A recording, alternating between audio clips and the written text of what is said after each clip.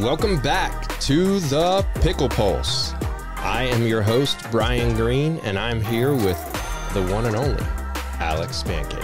What's up, Alex? Thanks for having me, Brian. Hey. Life's good, man. 2024, we're here. That's right. Happy New Year. Same to you. First pod of the new year here on New Year's Day. That's right. You gonna eat black-eyed peas? Black-eyed peas? Is that a thing? You don't know? Okay. Where are you from? I'm from right outside Raleigh. Okay, you're far enough south. You should know about black-eyed peas. Yo, I'm from Cary. People say Cary stands for the Centralized Area for Relocated Yankees. You know, we're not Southern. So our Southern tradition, for as long as I can remember, is you eat black-eyed peas for good luck on New Year's Day. Oh.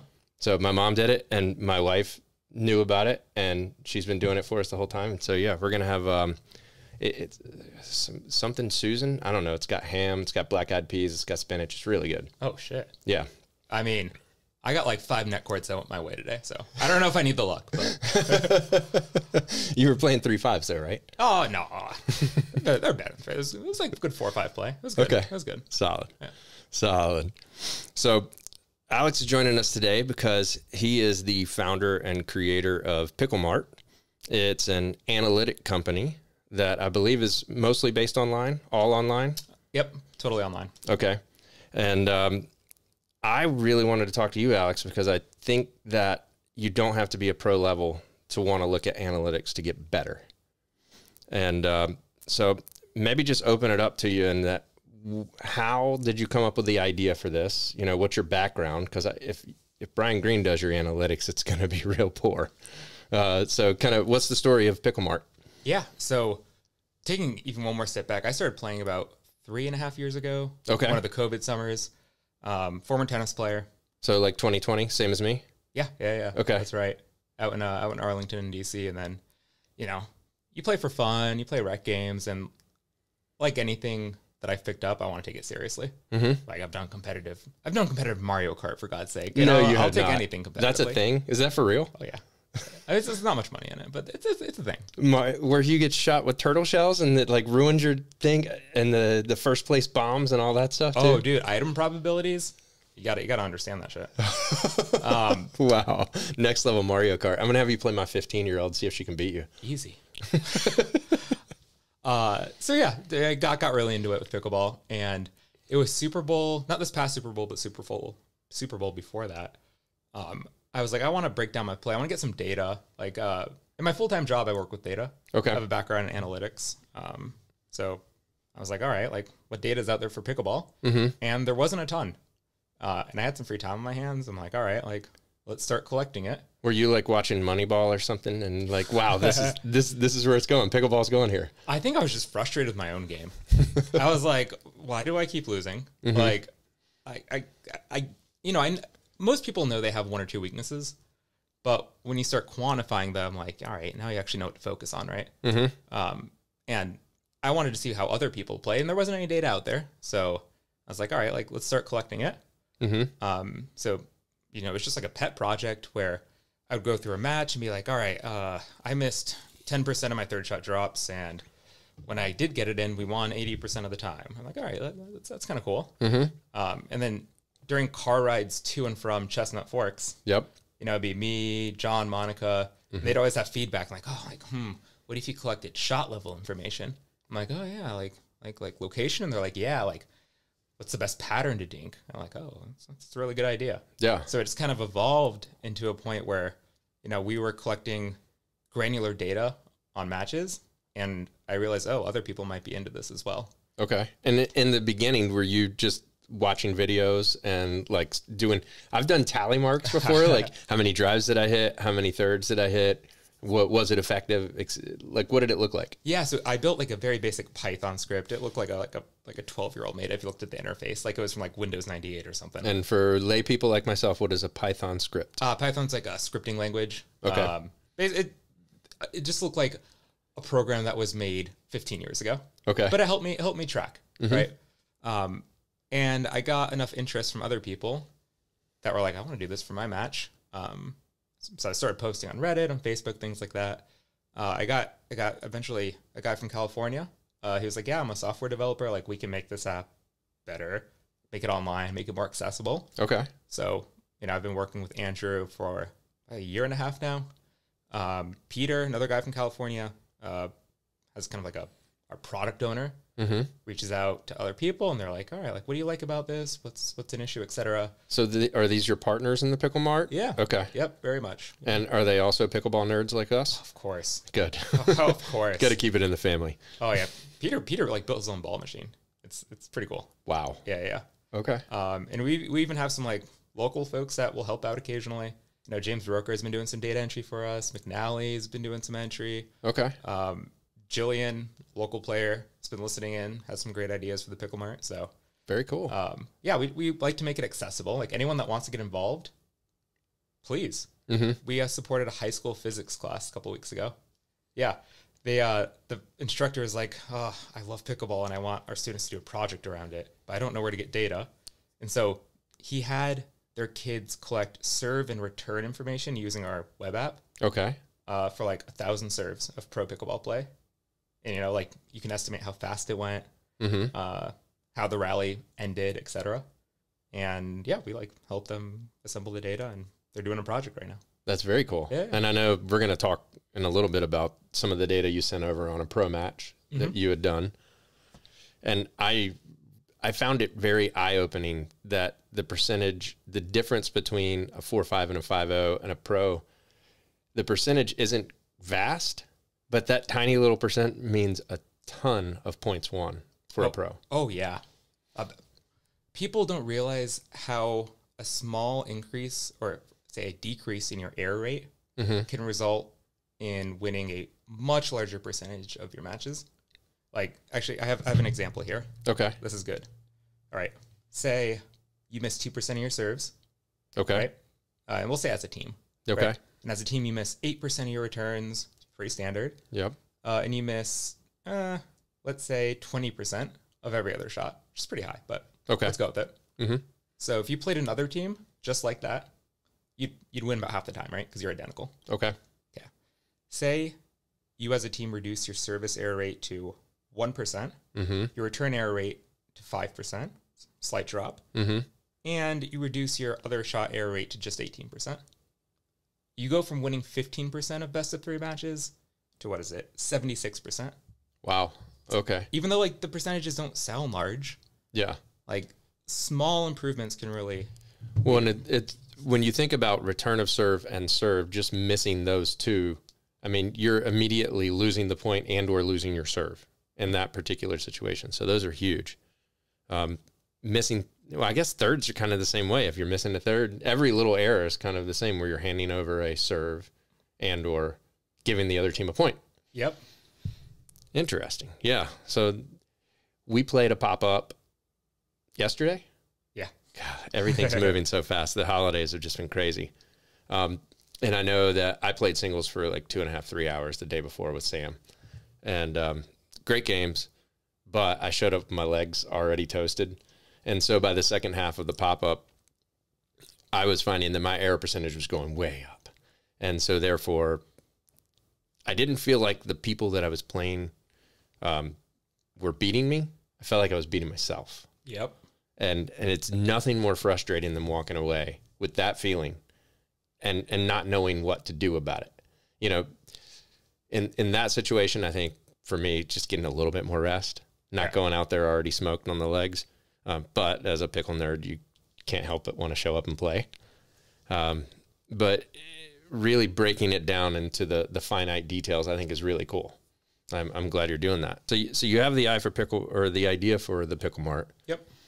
And so what is next, or how did 2023 look with it? And then what's kind of the goal for it in 2024? 2023 was a blast. Like, to set the standards, this is started as a pet project and in some ways still is. You know, we offer services for people that want their match play broken down.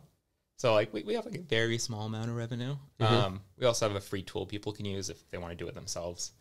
So that was one of our goals, was like, all right, make this more accessible to other people. Okay. Got that done. We wanted to flesh out the reports that we're going to go through. Yep. And then near the end of 2023, moving into 2024, we want to start aggregating data across matches. Like we're going to go and look at a specific match and look at the stats from that. But if you, Brian Green, have 20 matches logged, that is a more accurate representation of you as a player. Yeah. Yeah. And people I think will find that very valuable. So more data is better. Duh. Would you say that the people reaching out to you that are wanting to use this are pros? Are they higher level? Are they lower level players? Well, yeah, we got a mix. I mean, of course, like higher level players and pros really care about performance, right?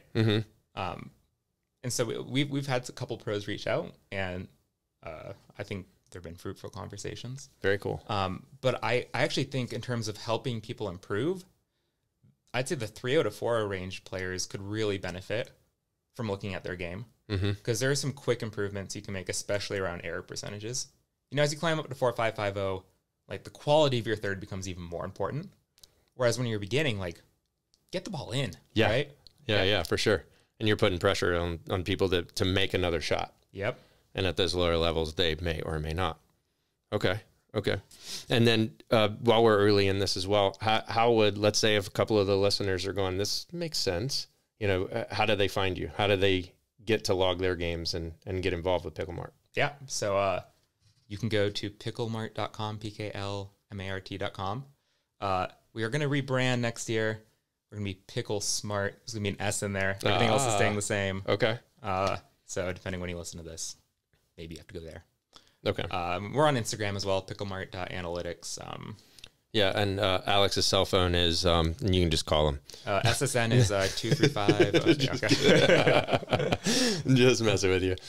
All right, so we're going to look at a match now with, we have Catherine Parenteau, the Kawamoto sisters, and Paris Todd. So I take it the Kawamoto sisters were playing together against Paris Todd and Catherine?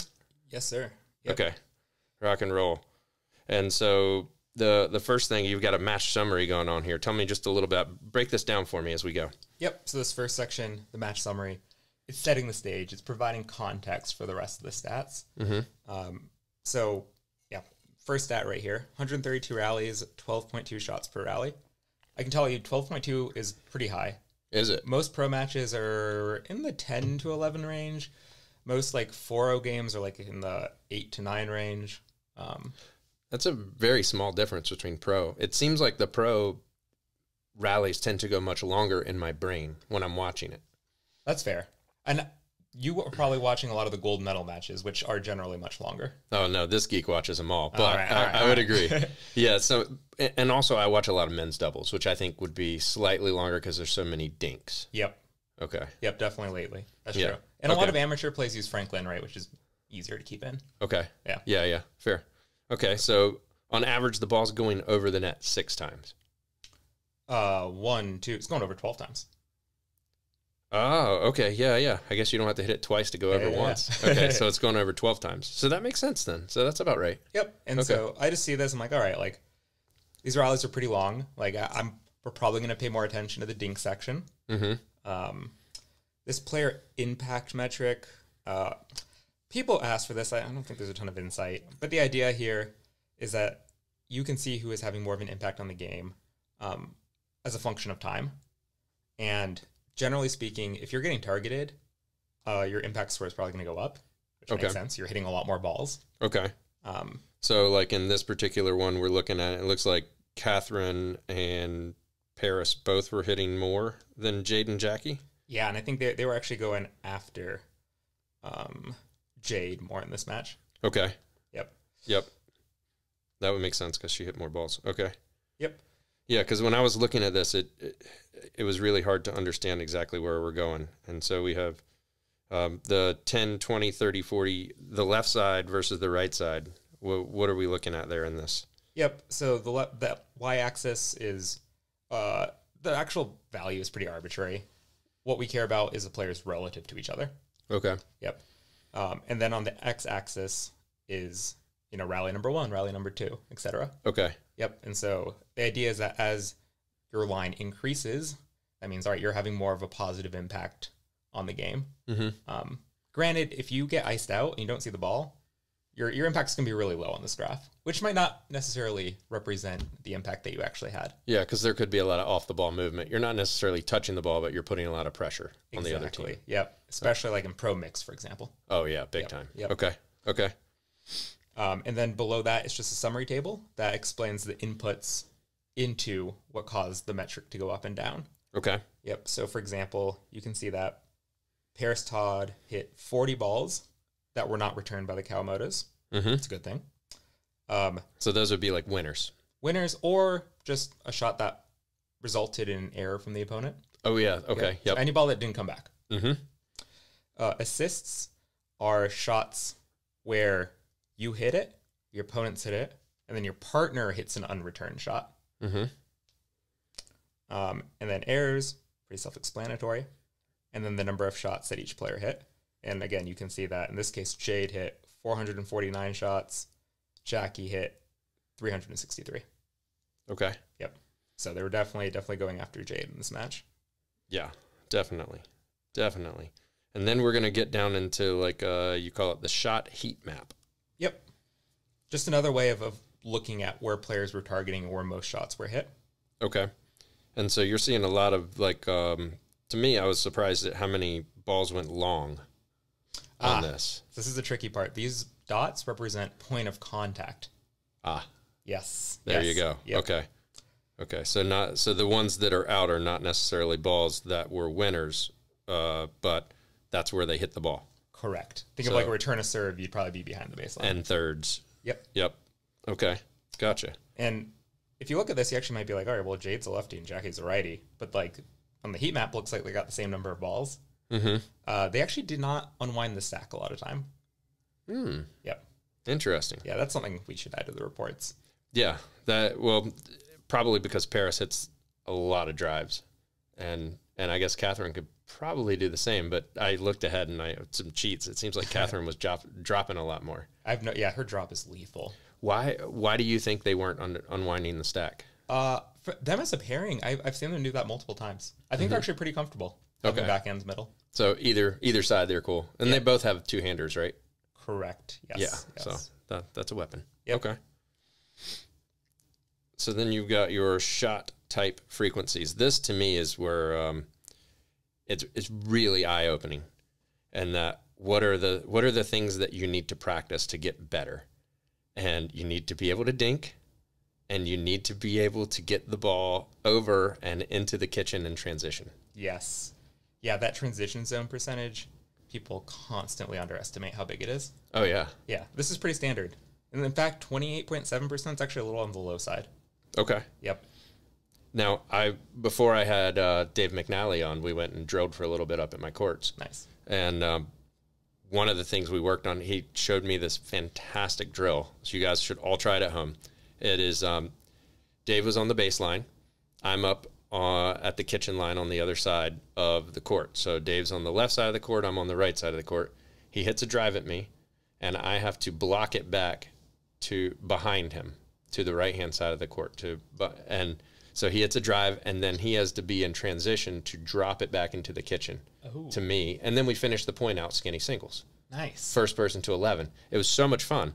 And it was super eye-opening because what I thought I really need to work on was not it. I mean, yes, I do still need to work on a backhand volley, but the transition was huge. I was having a hard time getting to the kitchen line against him. And I'm going, well, if I can't get to the kitchen line, I'm not going to win many points. Who cares what my volley looks like if I can't get points? Yep. So, yeah, that was a pretty eye-opening stat. Yep. Now, the serve is only, 8.2% of the overall shots? Is that what we're looking at here? Let's see here. Yes, that is right. Yep, and the return would be the same. Yep. I'd say for lower level play, those numbers are much larger. Okay. I think serving and returning is actually a bigger factor in 3.0 to 4.0 level play, for example. Okay. Because they consist of a higher percentage of the shots. Yeah, Yep. That makes sense. Yep. That makes sense. And you're probably getting a lot shorter of a return, which could set up a lot of points as well. Yep. In lower level play. Yep. Okay. For sure. And so the serve and return breakdown section, which is next, if you are missing serves or are missing returns, can be really helpful. In this case, Let's see here. So you'll notice for the little tables here, you can actually scroll. There are more columns. Okay. Yep. There we go. Yep. So, for example, let's see. Jackie hit 25 serves this match. 4% of them resulted, so one of them resulted in a return error. So where are you seeing this at in here? I see this. Yeah, so like, if you actually go on there. Oh, there we go. Okay. Yep. Gotcha. Okay. And so for this match, the serving and returning metrics, I think, are not super helpful. However, if I was a player and say I was Paris, if you go down to the returns visualize section, you can look at every return that she hit. The dot is the point of contact. And then the arrow points to where the third shot was hit. Okay. But if you actually go, and you see like some of them have a little red circle around them. Those are errors that she made. And you can go in on the graphic and actually tap the dot. And let's see if we can catch it here. It'll actually show the replay of that exact moment. Wow. Okay. That's super cool.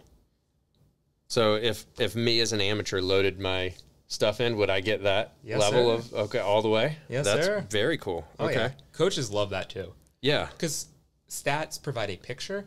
However, if you want to know why you're missing the return, maybe it's because you're putting it in a high risk spot, or maybe it's because your mechanics are bad.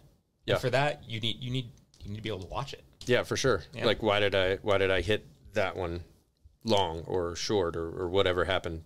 Maybe absolutely missing it. Yeah. I saw do you follow the memes of pickleball at all? Yes, they're so good. And if you're not following them, memes of pickleball on Instagram. But they were showing like the top 10 worst shots of the year of 2023. Oh, there's some whiffs, weren't there? Oh, it's some whiffs, some shanks, and like pro level pickleball. I was like, whoa, I didn't even think that happened. I love that account. Yeah, they're really, really good. And now this return visualization, as well as the serve visualization, I think is really interesting because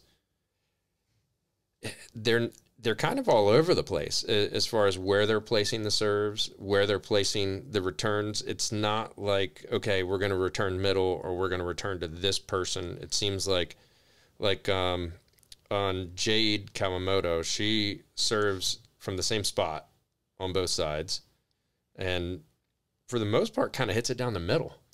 Yeah, what I found from basically every level is that people are not thinking about where they put their serve. They're getting it in.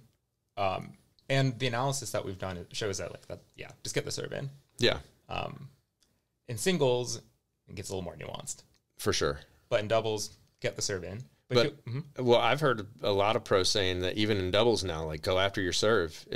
It helps to score points. Sure. I guess I was speaking more on location. Okay. Yeah. Meaning hit it hard. Okay. Yeah. And deep. Right? Yep. Although I've started to mess around with like serving in people's backhands and, but like if it puts you at risk of missing the serve, probably not worth it. Well, I was in Wilmington this past week and I played with this dude named Steve Scala down there, who's one of the best or better players in Wilmington. And young guy, super fast, hits the ball super hard. But I noticed right away that he wasn't attacking on his backhand. Like within the first couple of points, and I was like, all right, well, let me just test this. So I started hitting all the returns to his backhand to keep him away from the net. And immediately we started scoring points and catching up to these guys. Now, we didn't beat him in the end because I still need to get better. But that one little nugget of just noticing something and then trying to return to backhand, make him hit backhands was the whole goal of the thing. And so I think these maps would be interesting to see, like, how effective did I do what I wanted to do after the fact. Yep. To your point about actually attacking the backhand on the return, we did a paper probably like 8 months ago at this point. I tried to like figure out, all right, what is the ideal return? And when you're returning from the right side, if you can consistently put that shot down the line and make the opponent's left side player hit a backhand or really move their feet to try and hit a runaround forehand, that's a good return. Yeah. Good outcomes. Yeah, for sure. Now, also, when you're trying to unwind the stack, that's the best place to put it as well. right? Yep. Oh, it drives me crazy that people don't take advantage of this. Yeah, okay. Unwinding the stack, if you know your opponents are going to switch, just like try and serve it outside. Give yourself some margin, but like make them cover more court. Why not? Yeah, for sure. And even in tournament play, I see people just like, I'm just going to push the ball in, even though I know they're going to unwind. Yeah. Like, just take like the 3% chance of you winning because they mess up while they're crossing, right? For sure. For sure. Yeah, this in the returns, I think you can see Jade actually has a little bit of a pattern here where she was typically going a bit to the opponent's right side player. Okay. Yep. Yep. So that looks like it may have been purposeful. For other players, they might just be trying to get it in. No, it's also interesting. So when I went to Costa Rica and I was training with Kyle Yates, he talked a lot about return and serve to middle. Return, serve, middle, return, serve, middle. Simply because you make less errors, number one, as a lower level player. But secondly, like I know in singles it takes away angles on it, but in doubles it creates a situation where you know, you're going to have basically the left-hand side guy, as long as they're a righty, taking that third shot drop. So, yeah, maybe that's kind of what they were doing there. Yeah, and a lot of this stuff I will say is like very player dependent. Mm-hmm. Like some people love as a left side player coming over and taking that forehand drop. Oh, yeah. Other people, not so much. But in the middle, some people fight over it, you know? Yeah. Yeah. That is definitely true. If that's happening, though, you need to have a conversation with your partner. Yep. Because, yeah, I know if I'm playing on the left side and it's anywhere close to middle, even if it's coming to your left foot, I'm probably going to take that shot. Give me that Brian Green forehand drive. It's so nice. You know it's coming. Oh, it's a staple. So the next little section we have is a third shot breakdown? Mm-hmm. This is where things get fun. Okay. Yep. So first graph, just showing drive to drop ratio of each player. What are they going for? Mm-hmm. Catherine, a lot of drops. Yeah. A lot of drops. Yeah. When I was looking at this before, I was actually shocked because I thought she would hit more drives than that. Oh, yeah. No, in reports, I think Catherine has one of the best drops in pro pickleball, period. Wow. No question. Okay. But if we wanted to be like, all right, how effective was that drop? We could go to the third shot performance table below. Mm-hmm. And you can see here that Catherine hit 27 drops. All right. It's pretty good. Mm-hmm. She had an error rate of 3.7%, so she missed one. Oh, wow. Yeah. They won the rally 44.4% of the time, which, while you're serving, is pretty good. Okay. Most pros, I think, win around 40%, maybe 38, 40% of rallies when they're serving. So as long as you're above 40%, you're happy with that. You're probably doing something right. Yeah, because as the server, you have the immediate disadvantage since they're gaining the kitchen line first. Yep. Okay. And if you go all the way to the right, this is my favorite metric. It's the percent of times that led to dinking. So when Catherine hit a third shot drop, her team got to the kitchen and hit dinks 2/3 of the time. Yeah, 66.7, right? Yep. Yeah. That's a pretty good metric right there. So if you're walking into a match and going, we got these guys at the kitchen. Mm-hmm. So all we need to do is get up there. You're hitting effective drops. And then you could go back and, again, analyze it if you put your match in, and you can see whether you did what you were trying to do. Yes, sir. Yeah. Yep. It's really good stuff, man. Yeah, and so you can do that for everyone's drive and drop. You know, getting to the kitchen might not necessarily be your goal. Mm-hmm. Maybe you know that you're a little bit of a dog at the kitchen, you know? Yep. So drive, create some chaos maybe. Oh, play Brian Green style? Hell yeah. Yeah. It's just so funny. So let's go the opposite direction now. And Jade hit the most drives out of everyone, right? Am I seeing that correctly? Yep. She hit 20 drives. Okay, so now let's look at her shot performance. All right. She only missed one. It's good. Drive errors are typically higher, so that's good. And they won 55% of the time. Wow. Yeah, they did well. They did well when she drove. They didn't get to the kitchen line as often, but who cares if you're winning the rally? Yeah, for sure. Well, you're making it ugly, which is you're not trying to get to the kitchen line. Yep. And if you wanted to see where's she hitting the drives from, go to the section below, third shots visualized. Okay. Yep, so here we go. Jade. It looks like she was actually taking a lot of her drives cross court, which is a little unusual. Perhaps she was catching the unwinding stack in some cases. Mm-hmm. Perhaps she was targeting a specific player. Yeah, she really did. Like most of them went cross court, that's awesome. Okay. But also notice all the dots that are like inside the baseline are basically they're all orange. So the shorter returns are the ones that she was driving. Yeah. Yep. Because the longer ones are, that's a cool visualization as well. Yeah. People will often see that their win rate when they drive the ball is higher. And that doesn't necessarily mean you should be hitting more drives. Okay. I'm glad you said that because I was about to go, wow, no more third shot drops. Because what you're doing is the easy balls you're hitting drives on. And the harder ones you're dropping. Yeah. Who's to say if you didn't drop the easier ones, your win rate wouldn't also be high? I don't know. That's an analysis worth doing. I think in general, short returns should be attacked with a drive. For sure. But that doesn't necessarily mean like a deep return should be driven. Yeah. Yep. No. And unless you're just not confident in your drop, and I always like to add that in because as a 4 or 5 level player, I have moments where I'm going, I can't get a drop into the kitchen. They're either too high, I'm hitting them into the net, and I'm going to go to old trusty drive because I know I can hit 80% of those. Against the wind especially? Yeah. Yeah, I'm going to be driving a high percentage of the time. Yeah. Yep. Yeah. Okay. All right, kitchen rally? Yep, let's go. All right. So when players get up to the kitchen, let's see what happens. In this match, looks like about 44% of rallies went to the kitchen. It's pretty high. Yeah. Big part of the game. All right. So the first section looks at dinking. You can see that Catherine and Paris hit 243 dinks. Jade and Jackie hit 264. It's a lot of shots. Now, what I'm interested in is that Jade and Jackie, it looks like, are trying to dink with Catherine versus Paris, which I'm not super familiar, but I think in my brain it would have been the opposite, and that Catherine's a really good dinker. Yeah, I think Jade got caught up in like the cross-court dinking pattern a decent amount. Okay. Yeah. Which might have let Catherine hit a few more. Okay. And I think Catherine was playing the left side for most of this match, so she was able to take all the ones in the middle too. Yep. Let's see here. If we look at the error rates, Catherine and Paris actually won the dink battles. But if you just look at the error rates, they had 2 dink errors the whole match, as compared to 11 for Jade and Jackie. That's insane. Yeah. 2 dink errors out of 243 dinks. Yep.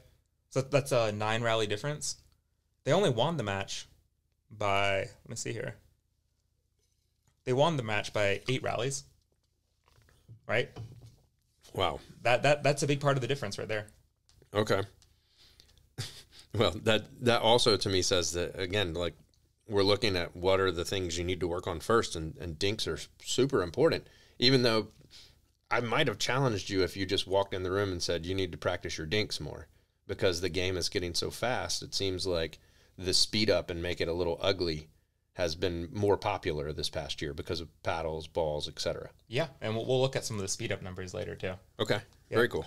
But yeah, if I'm the Kawamotos from this match, I would want to replay those dink errors to see exactly what happened. But yeah.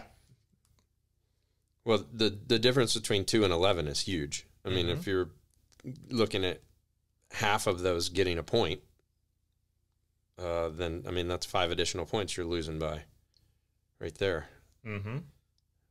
Okay. Yep. And then you can get a sense of people if they're going straight, if they're going out wide with their dinks, etc. That's what the dink direction table is for. Okay. What we do want to add is kind of another section for patterns that evolve. Cross court, inside foot. I want to know how effective that was.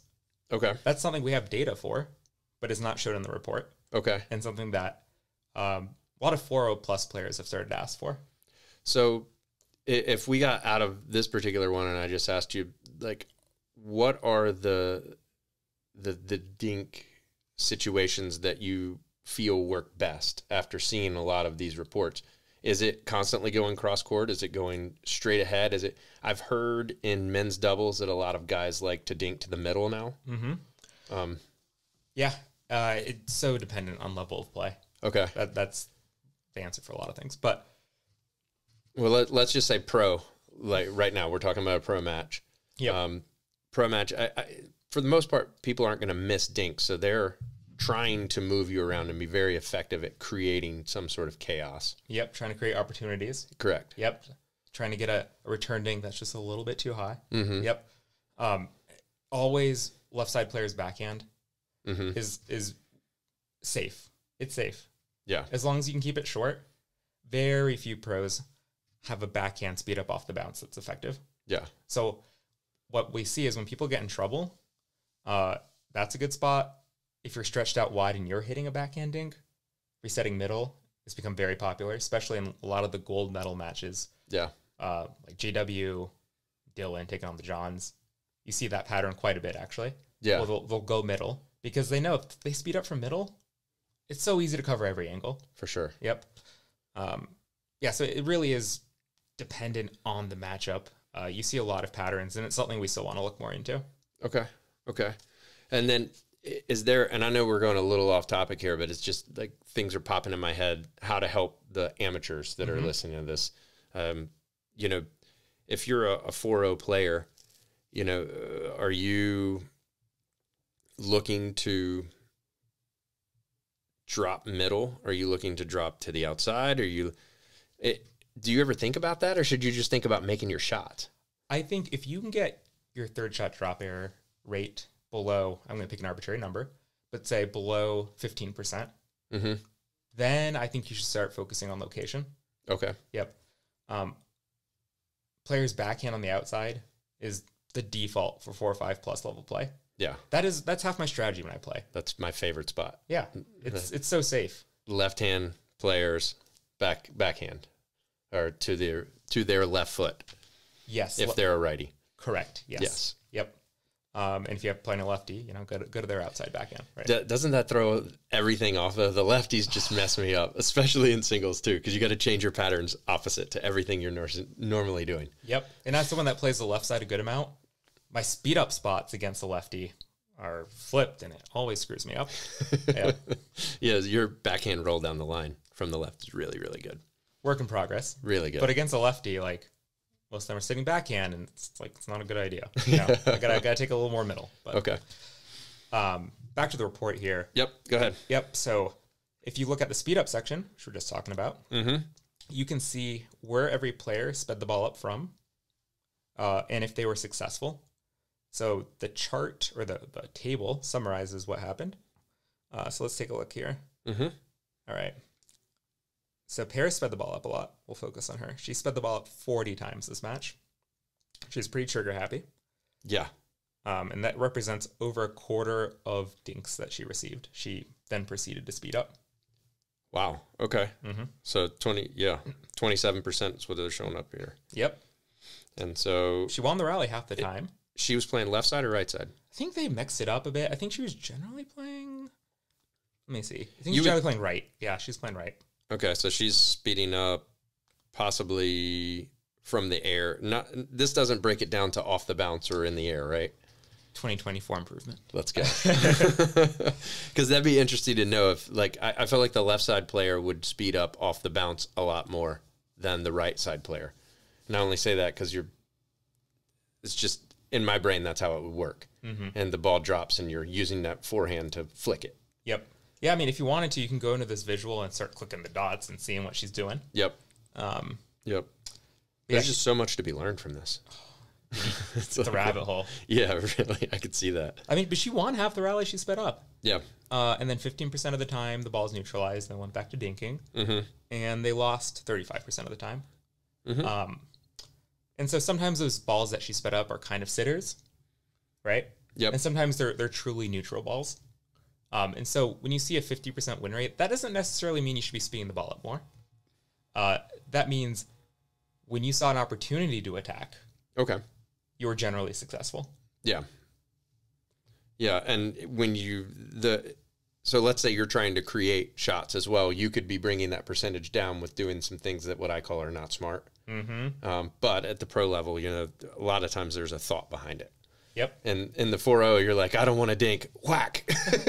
Well, what's interesting is if you look at where she put her speed ups, they weren't down the line, right? A lot of people like catching people with the speed up down the line. Now, in this case, she went like at her opponent's kind of chicken wing spot. Yep, that's right. Yep. Right shoulder, right hip. Right. Mm-hmm. Which, in this case, it could be actually that could be a chicken wing depending on who was in front of her, if it was Jade or Jackie. Correct. Yep, and that's where like actually watching the film becomes really helpful. The other thing is like, I mean, she's really speeding up cross court a lot. That's what I'm saying. Yeah. That's wild. Yeah, and then the last section we got here is the errors breakdown. Mm-hmm. And so this is where I think people will find the most value. You can look at what your error rate was across the match. And if you look at the errors visualized, you can literally click on each dot and see, all right, like, that's why I made that one. That's why I made that one. From the visual itself, you can see, all right, like I missed them all into the net. I missed them all long.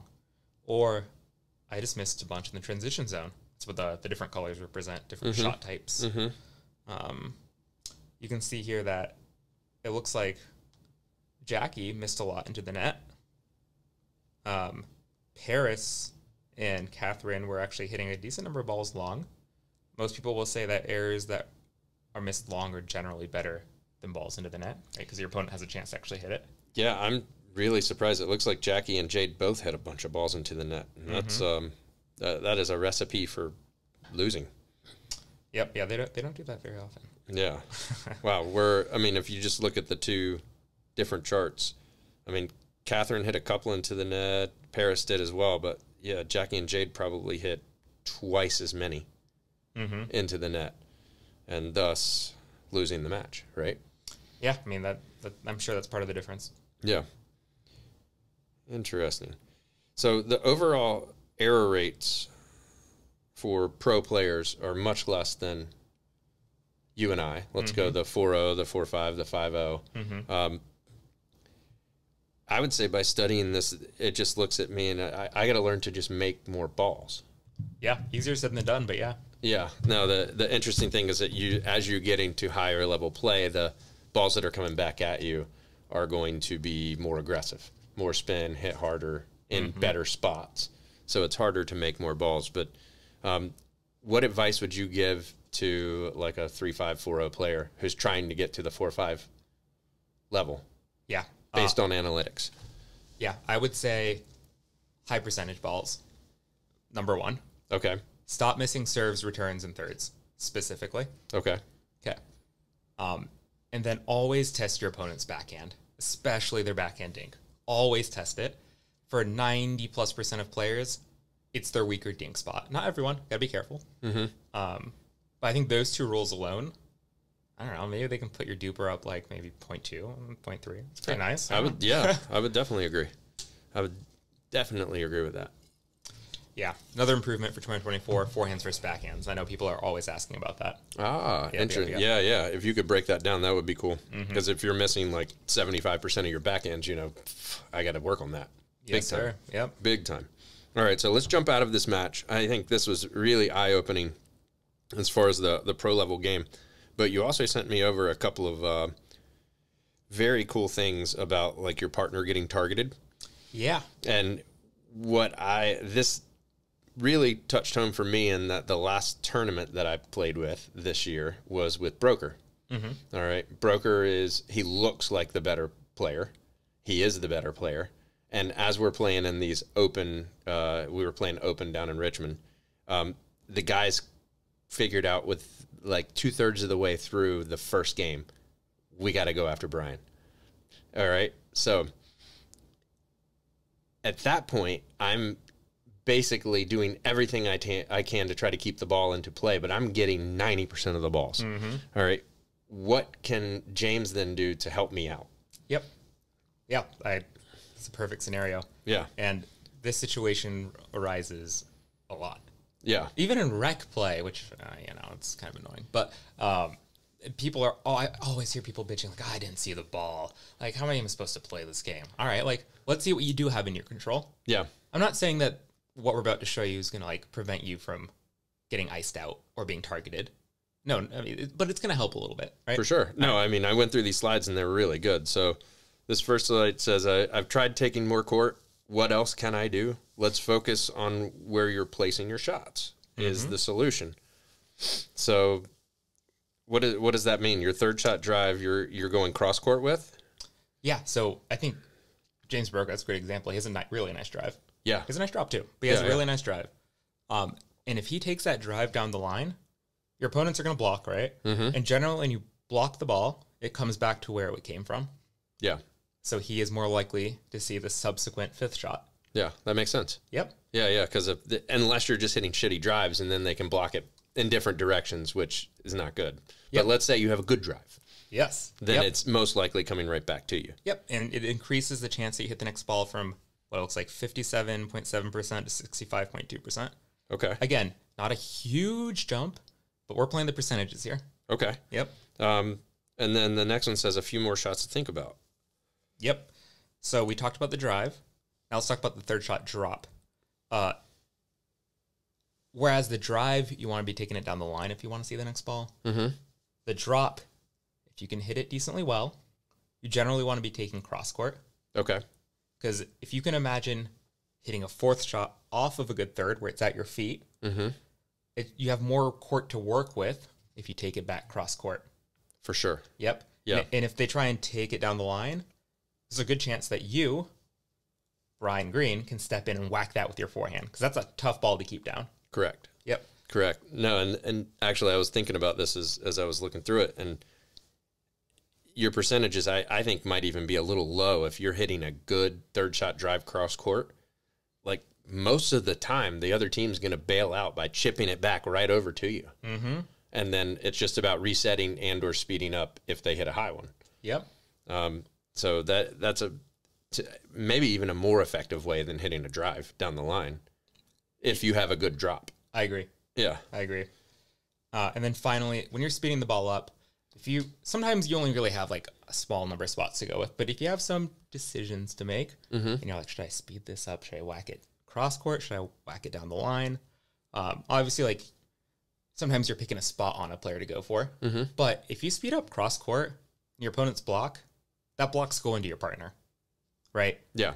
And so if you want to avoid your partner getting iced out or getting hit so many balls, I would say consider speeding up down the line a little more often. Yeah. Yep. Make sure to tell your partner before you start doing this so that they're ready for it, though. That's right. Yeah. I recently watched a video on the triangle in pickleball, and it was really eye-opening. I never thought about it or seen a visualization of it, but just know that like when you're speeding up at the kitchen, it's most likely going to end in a triangle. And so if you're speeding up cross court, you need to let your partner know that you're going to be doing this because most of the balls are going to go back to them. But if they're ready, it's super effective because, like, let's say if you're speeding up two right-handers, I'm on the right and I speed up to the left. Whoop, I slapped the microphone. They're going to come back, and then you have a wide-open forehand if you're ready for it. For the most part, it's going to be really hard for them to hit it behind you if you're positioned right on the court. Yep. So I think that's something that a lot of people should really start thinking about is, where they're actually placing their speed ups and what they're trying to do with it. Yep. And communicating it to your partner. For sure. Because you need your partner to be sitting forehand or backhand. And their decision, like you're saying, is based on what you're going to do. Correct. Yep. Correct. So when I hit a drive, most of the time, I tell all my secrets on this, anybody that wants to do it, but most of the time I'm trying to stripe it right down the middle. Nice. To just over the net, right down the middle. That way a decision has to be made. Does the left side guy take it or who's going to get the ball? Yep. Right. But with that decision being made, most likely the next shot is going to come back to my partner. Yeah. Especially if you're hitting it from the outside of the court, right? If you're hitting it from the middle to the middle, you can get the next ball. Yeah. Okay. A decent number of times. But I see what you're saying. Yep. Yeah. But again, just with the triangle thing, if I'm hitting it to the middle, it's going to probably go back to my partner. Yep. So that's something that I should talk with my partner about. Okay. I just think everyone can benefit from looking at their play. Number one, like watching video, even though I know it's hard at times. I know that I hate watching myself play, but I learn something every time from it. Yeah. So on that note, we're actually creating highlight reels for people. Okay. Which, it'll be automated. Like we have all this data. We can write a script to put together highlight reels for people, which I think people will really enjoy. But we also might put together low light reels are like compilations of all your backhand dink errors, which I think will also be that will actually help you improve. Yeah. One will make you feel good. The other will help you. Yeah. So, and that's interesting. Your low light reel, if you're effectively, see, that would actually be cool.